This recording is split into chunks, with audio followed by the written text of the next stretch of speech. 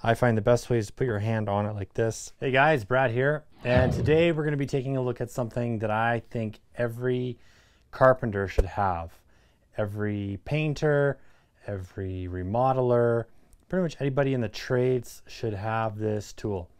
And I'm going to get to that in a second. But first, don't forget to subscribe, hit that notify bell. Give me a thumbs up if you like the video. And if you have any comments or questions, please leave them down below and I'll get to you. So without further ado, I call this the red bar. Now, that's just what we call it, but it's a pry bar, it's a paint scraper, a nail puller, it's a bunch of things.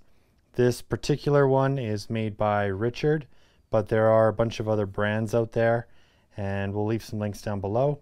But yeah, essentially, you gotta have this if you're in any kind of construction because it is so handy to have. And I keep them in multiple tool bags, toolboxes, my truck.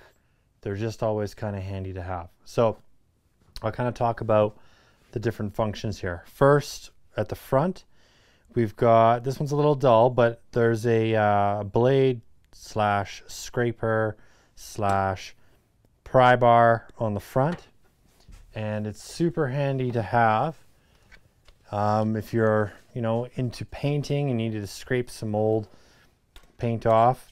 It measures about 1.5 inches across the front, and overall length is about 9.5 inches. Now, I've used this for like cleaning up windowsills. It's really handy if you're framing and you've got some ice on your lumber. You can just hit it with this. It's just super handy to have. The other end here is a scraper. Now this one's a little bit dull, but it's a pretty decent scraper. So with this, you would do a pulling action, and I find the best way is to put your hand on it like this and pull, and you can get some really good scraping action on it. Now the third function is a nail puller right here, and the best way to use this is you have your nail in there, you hook into it, and you can just rock it up and it'll pull right out. This isn't great for framing nails, for like really big hard nails. If you're, let's say you're doing some demo and you've got some big spikes, this isn't the greatest puller for framing nails. This is more for little stuff, finishing nails.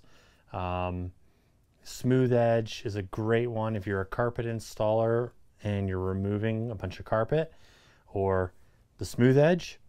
This is a great tool for that because you can get in there, you can pry, you can pull nails if there's any left. A lot of the times when I'm prying with this, I will smack it into whatever I'm using. Let's say smooth edge, or even window casing. I use this a lot on window casing. Instead of prying this way, you pry that way, and it works really well.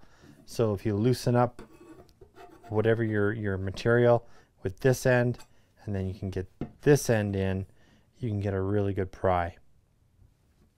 So this is something I always use when I'm installing doors. When I'm installing my door jamb, I will use this to rock in between the door jamb and the framing, just to level out my jamb. So I'm always starting with my hinge side and nail that off, and then I use this to just tweak it a little bit. And because it's small, it's thin, it's not too heavy, it's very easy to control what you are prying and what you're tweaking when you're adjusting a door jamb. If you were to use a larger bar, it works, but I find the heavier the bar, the little bit less control you have. So you end up just pulling it a little bit too much. This just seems to be just right for me. And I've used these, since day one. This is probably the first tool I bought, along with my hammer and pouch and stuff when I first got into carpentry. This was the first thing I bought on day one when I was at the store. So for all you newbies out there, get yourself the Red Bar / Pry Bar. You can buy them on Amazon. You can buy them at paint stores, Home Depot, Lowe's, Rona, all those places. Everybody has them, and there's multiple different versions. There's some smaller ones out there, which I find are, you know, not the most useful. I never really used the small ones, and I didn't like them. But this seems to be my go-to for prying bars on the small scale.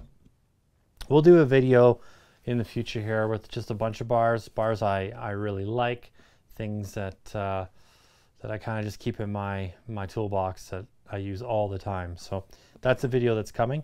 But yeah, until then, guys, let me know what you think about the Red Bar, and if you use one, do you like it? Do you hate it? Give me your thoughts. Until next time, yeah, subscribe, hit that notify bell, thumbs up if you wouldn't mind, and keep on crushing it. We'll catch you later.